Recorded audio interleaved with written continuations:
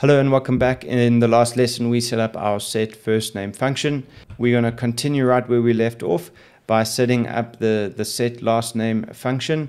This is going to be very similar to what we've just done. So we're just going to get this done real quick, and hopefully some of the repetition here will help sink in some of the things that we're doing. So we're going to set up that try catch block. We're going to catch any error that does come through. And if there is, we're going to throw that new error.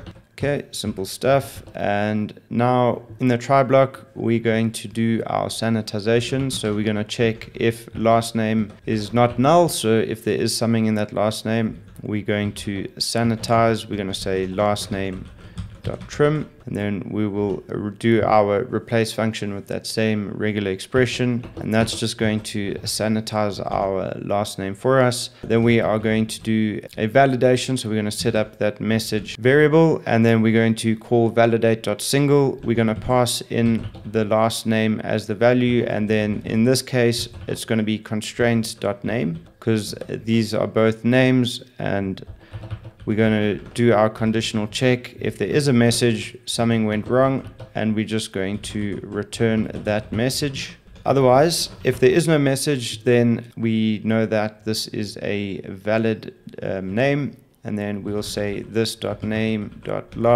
is equal to last name, and then we will return out of this function because everything went well. So that's it real quick. We've got our set last name function all set up, and so we can move on to the next one. As you can see, we are just going through this constructor that we've set up. These two values are being supplied by the constructor. These values are here. They are designed to take in and map the value that's coming in from the API onto this class. So for now it's null. But before we set it, we want to do these checks. So let's move on to the email. We will create a similar function here. We're going to call set email, and then this will take in an email address.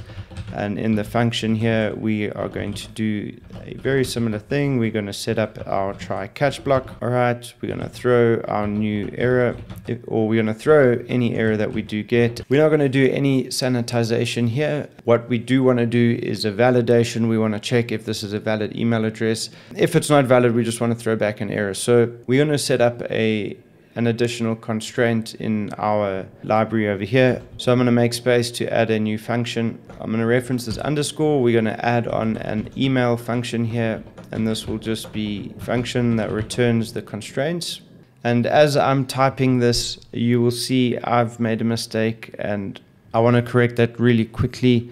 You'll see in our name function, we're actually not returning the restraint, so I just want to add return constraints to that function, and so that's a mistake on my part. Good thing that I caught it now.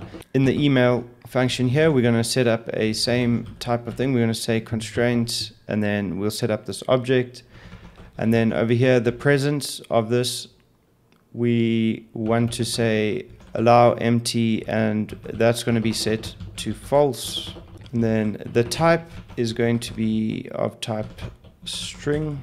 And then this validate package allows us to set up a email key. And then if we say true here, it's going to check the normal things like, is there an @, is there a domain, a dot, all of that. So that's looking good. Then what we can do is return our constraints, and we can head on over back to our user file. And now we can set up our validation. We're going to do a very similar thing. We're going to say let message equals validate, and then we'll reference the single function.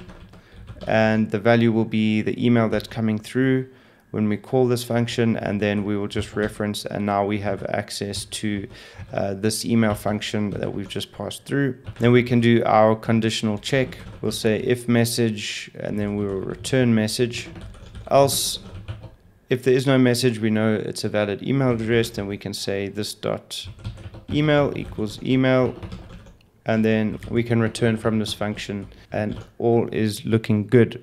All right, so at this stage, we've been writing a lot of code. Maybe you've been a little bit confused. So what I want to do before we move on to the last function of setting the password, because there's going to be some additional work we have to do to set that up properly.